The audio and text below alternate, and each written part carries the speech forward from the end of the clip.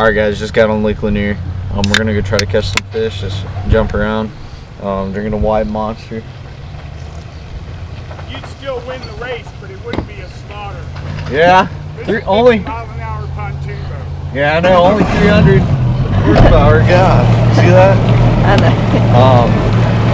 So we're gonna get out there and just see what we can do, guys. Let's go.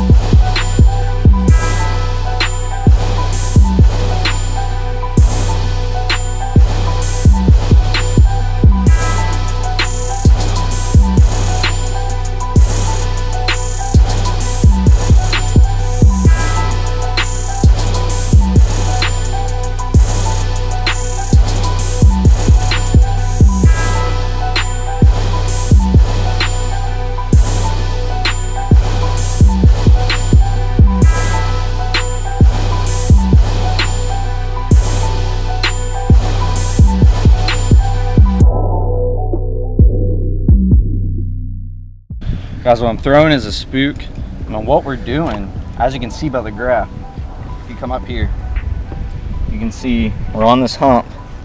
We're fishing the hump. We're sitting on the outer edge and kind of in the deeper water. Our depth's messed up, don't worry about that. But the hump, we're throwing up in more in the shallow water. So what I'm doing, making a good long cast out there.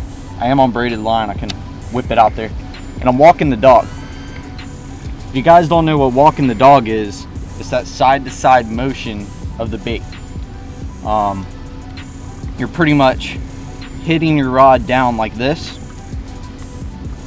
and it's forcing the bait to go side to side, which is called walking the dog. You can do it with any topwater bait. It doesn't have to be a spook. You can do it with a frog, and that just messes with those fish, man. Those spots, those striper, even those largemouth will come up and they'll just wail on it. Especially those spots and striper. We caught a lot of striper today. We're not trying to fish for striper. We're more of trying to catch those spotted bass. But those striper just get in the bunch and they'll destroy it.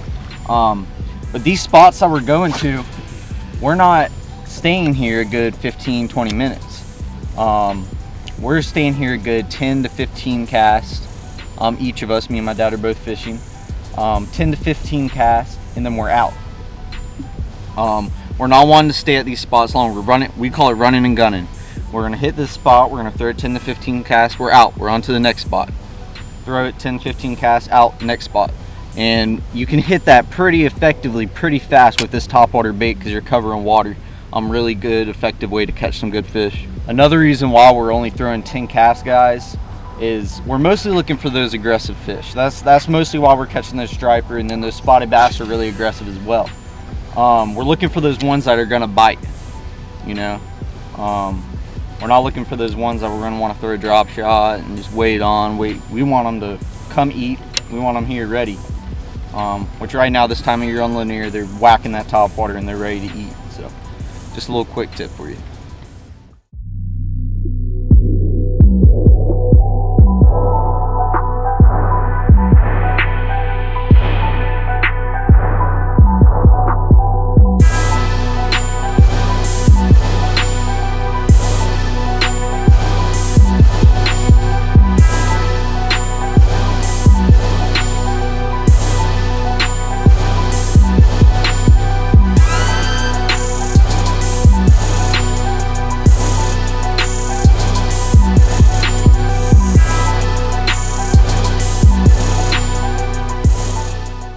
That's a good fish right there, guys.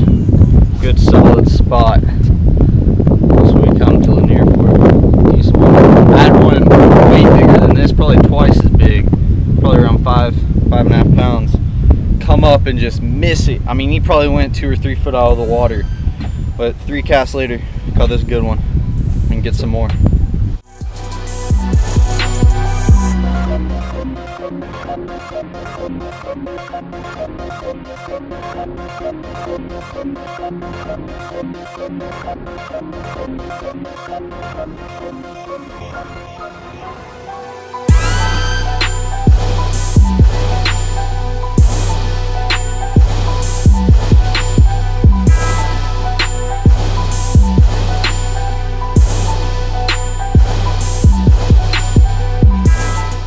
Go. Another tank of a spot. Freaking good one. Same spot. Another good fish. You probably should have kept that one. Could have got a pretty cool picture. They're good, solid 3.5 pound spot right there. Pretty fat. Let's get a release on her.